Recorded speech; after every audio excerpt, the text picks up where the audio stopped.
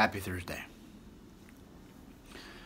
So yesterday I was talking about, what's your worry? Are you indulging in this worry story? Are you, on some level praying for the worst thing that could happen if all you're doing is circling around this tragic idea or story or obsession of what's not going to happen, or you're going to be destitute, or you're never going to be in love, or you're unlovable, or whatever, fill in the blank.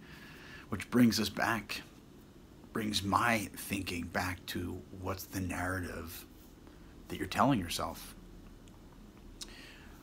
We spend the most time that we spend with anybody, we spend with ourselves.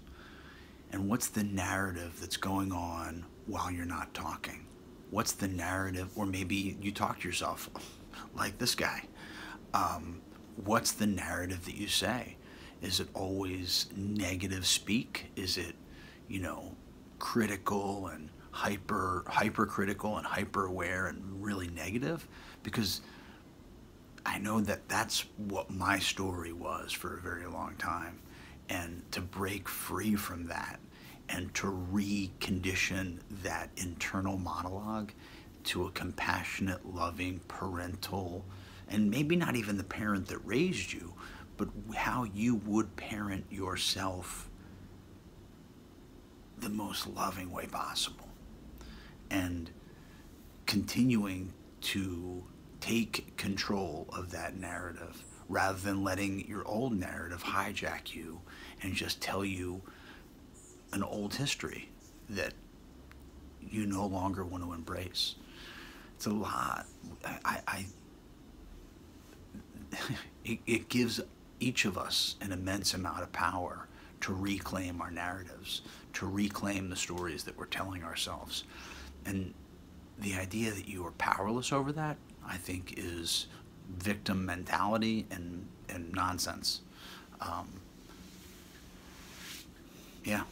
So what's your narrative, and how would you reshape that? And how, if you have, not even if, you have the control to tell yourself anything, what are you telling yourself when nobody's talking?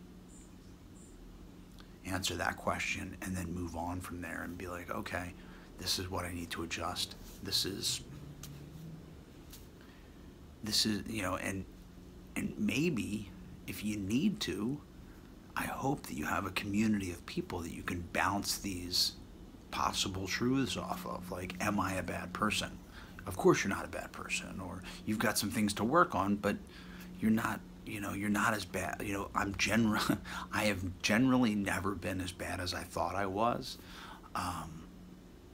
because of my hypercritical nature of who I think I was or am. And so I need, a supportive community to help me know the truth of what's happening. Sometimes the truth about myself. Much love.